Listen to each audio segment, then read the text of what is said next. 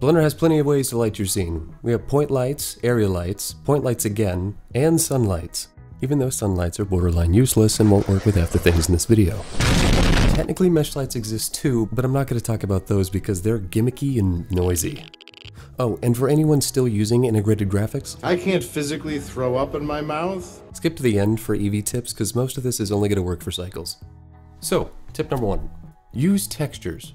It's basically free detail and it'll add life to an otherwise boring render.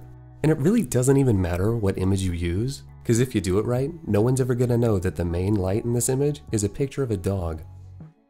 Anyways, with area lights, newer versions of Blender natively support adding images, so you should be able to just drag and drop. But with an older version, you might have to add this parametric input. Now you can see it's already kind of working in the reflection here, but if you want to focus the light more like a projector, all we have to do is go into the area light settings and change the spread value. After that, you can rotate or scale this however you want. Spotlights aren't difficult either. In older versions of Blender, you needed this weird setup, but now all you should need is a vector math node set to multiply add using these values.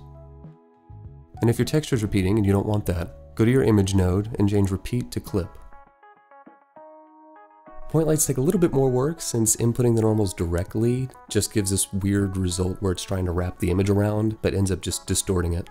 To fix this, we're going to go to our image texture node and change this flat value to box.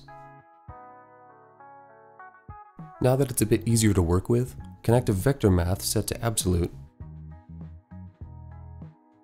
Separate the X, Y, and Z, and then we're going to find the maximum of all three values.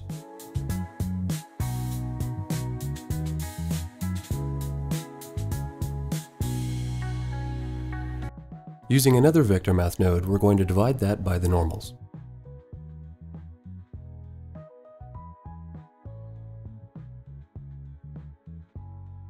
Then add 0.5 to X and Y to center it. Then in between these nodes, we're going to scale that by 0.5. After that, your image should be properly mapped. Now if you want to use an HDRI instead, you don't have to worry about any of this, just make sure you're using an environment texture instead of an image texture. As far as I know, there's no way to add textures to a sunlight, at least not as a projector.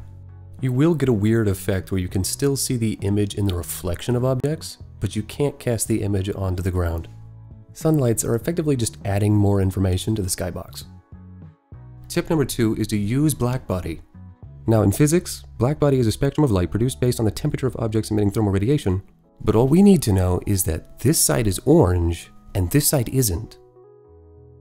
As you increase the value, you should be able to find most naturally occurring light colors, with 6500 Kelvin being the middle ground pure white. Number 3 is to use light linking. Light linking and shadow linking are found in the Object tab under Shading. From here, with the light selected, you can drag objects or collections into the light linking or shadow linking boxes. Anything added to the light linking section will change your light source to only affect those objects. The checkbox is used to invert the effect, making it so your light source will affect everything except the unchecked object. Placing an object in shadow linking will make it so this light only casts shadows with this object. Inverting the effect will let the light cast shadows with everything except this object. Number 4 is to use light paths. In your light shader graph, get a light path node. If you flip through the different outputs, you'll see most of them don't do anything until we get to the ray length output. The top half of this node is only going to work with mesh materials and not lights, so we're only going to focus on everything that's ray length and below. Starting with the ray length output, its value is based on how far the light ray has traveled. So if I add a greater than or less than node, it'll cap the strength based on how far the light rays traveled. Using a compare node, we can isolate the length of the light ray within a certain threshold.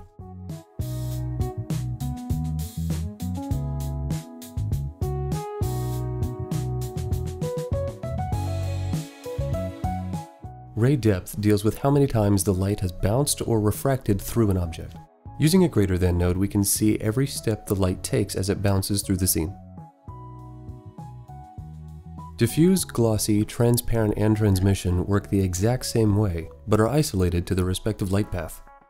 Though it's important to note, transparent depth only works with transparent BSDF and alpha, whereas transmission depth only works with translucency, glass, and refraction. With the math node, we can use multiply, add, and subtract as functions for and, or not.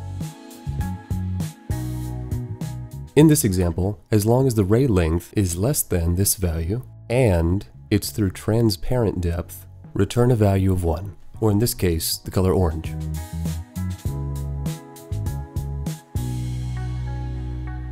Tip number 5 is to use caustics. Caustics can be enabled in the Render tab under Light Paths. Along with making your render more physically accurate, refractive caustics should fix the shadows casted by glass or refraction shaders, and reflective caustics should fix glossy or metallic shaders absorbing too much light. Though anyone who's already used caustics before already knows that it jacks up render times and introduces more noise. So to fix this, here's a quick way to fake both of them. For refractive caustics, add a layer weight node and add both values together. Then we're going to subtract it from 1 to invert the colors. Connect it to the color of a transparent BSDF node, and in between that we're going to add a color ramp node. Mix that with your glass shader, and for the factor we're going to use shadow ray from the light path node. Lastly, we're going to tweak the color ramp node, changing the white value from 1 to 2. What this does is any light passing through the transparent shader actually gets brighter. This will help mimic the effect of light refracting into one point. For reflective caustics, all you need to do is add a diffuse shader and mix that with your glossy shader using the diffuse ray from the light path node. If you want to increase the effect, we can again increase the diffuse shader's white value to a number higher than 1.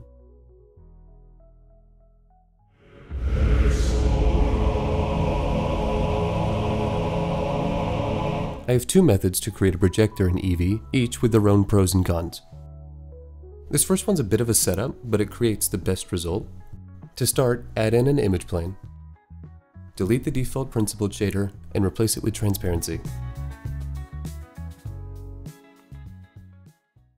After that, go into the Object tab,